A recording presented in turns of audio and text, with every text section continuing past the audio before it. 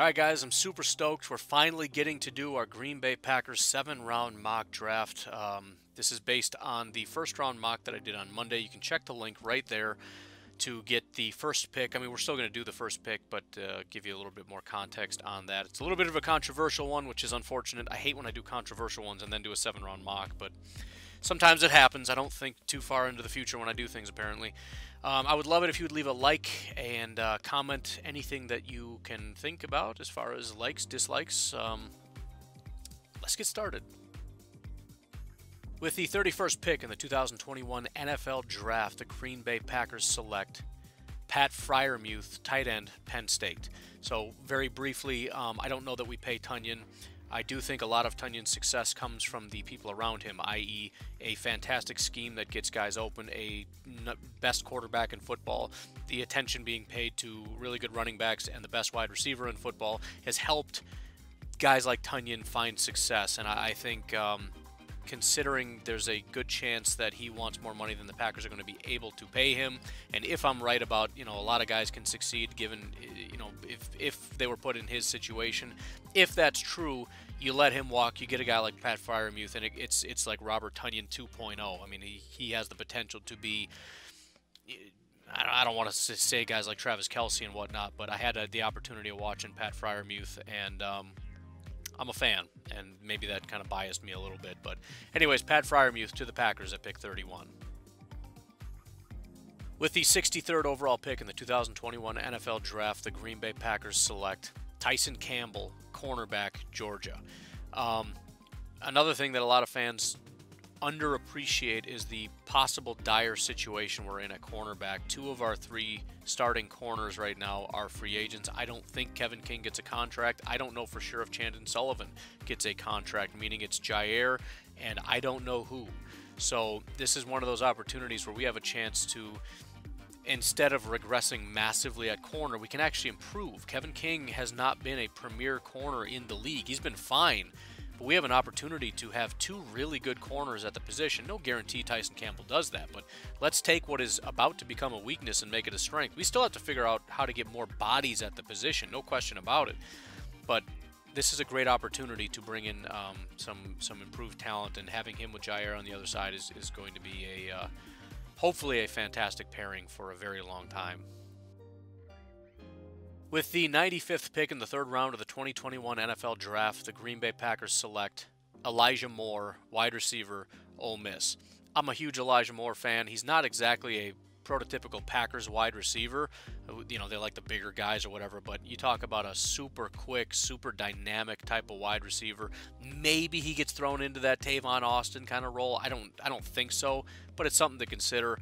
But either way, another weapon to put at wide receiver to compete with the guys that are there, and I think probably take that number 2 role, which is great when you can get a 3rd-round pick that can take the number 2 spot. But had a lot of success at Ole Miss, dynamic wide receiver, and with him and Freiermuth coming into this already elite offense, it's going to be scary.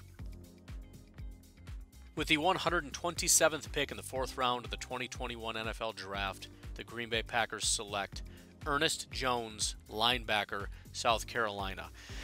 Linebackers been coming on a little bit. For the first time in a long time, Packer fans are actually kind of excited about the linebackers, kind of depending on who you talk about.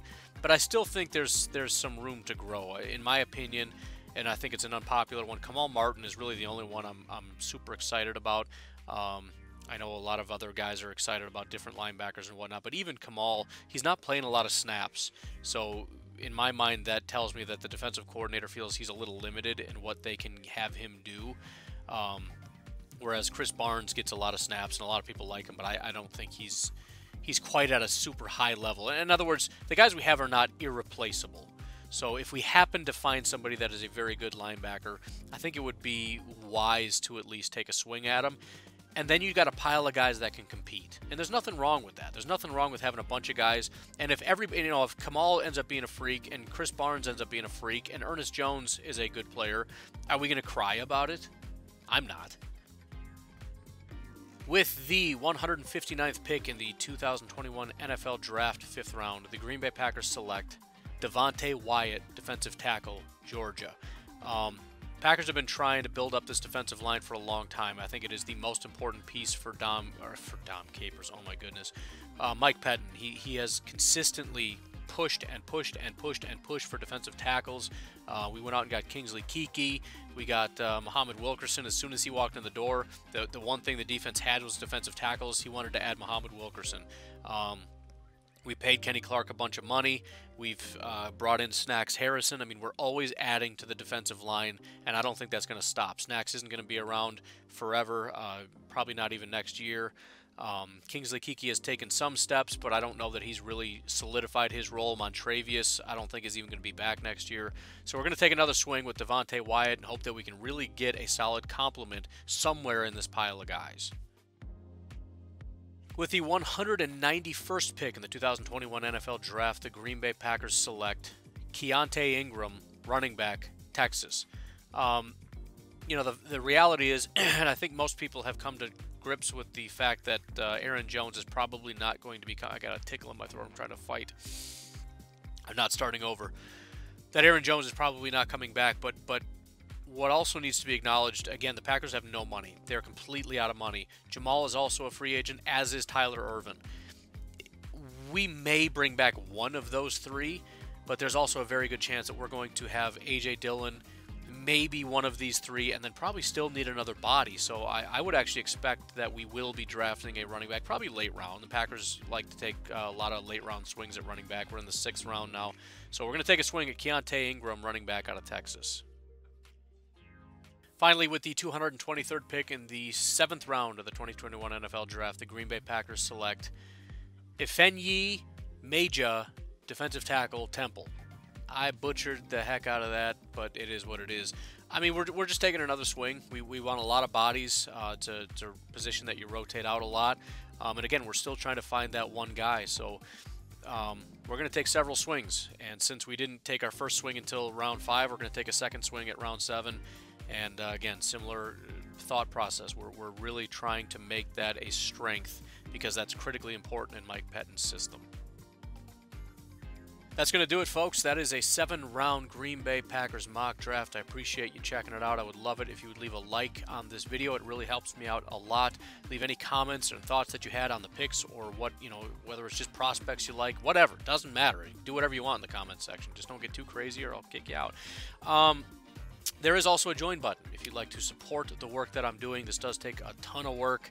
I don't sleep much. I got a full-time job and a family and everything else, and I'm cranking out a ton of content. So if there's any part of you that wants to support my work, there is a join button. I would appreciate it if you'd at least click it, watch the video, see what kind of perks are involved, and if you'd be interested in that. Otherwise, that's all I got, and I will catch you next time. Bye.